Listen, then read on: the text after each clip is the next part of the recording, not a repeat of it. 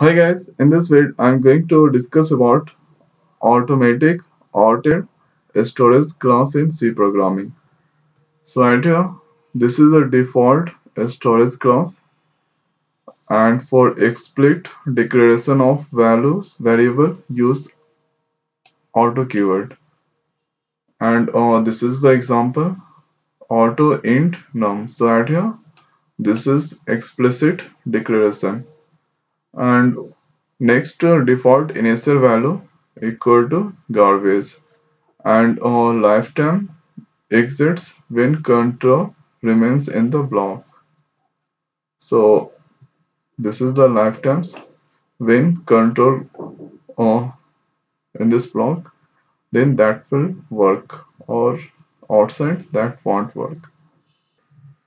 Inside of white main, let's write keyword auto n, and use printf function. And here write message number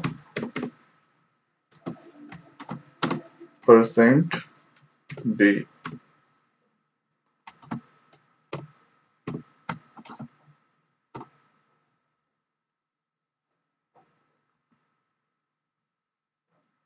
So if you debug, and one more thing, get ch function to take input from the keyword. And now let's compile, no error, and run the code. So right here, so default initial value is minus 28765. So this is the one garbage number. And second point, lifetime exit when control remains in the block.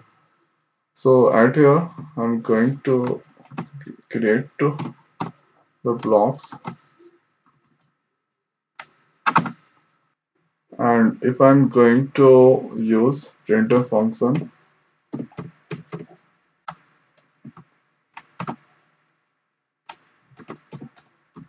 number percent d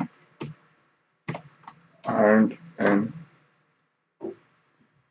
If I'm going to compile the code, then definitely error come.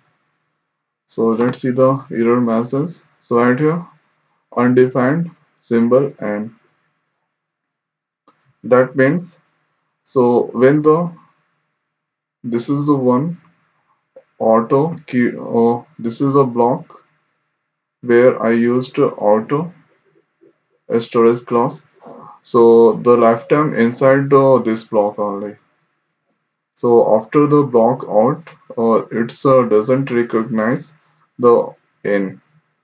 So I hope guys you understand the use of auto storage class. So this is the lifetime of auto storage class inside in the block. If I'm calling the variable that is initialized to auto outside the block, so that doesn't recognize. So now in this session it's over. Thanks for watching. See you next week.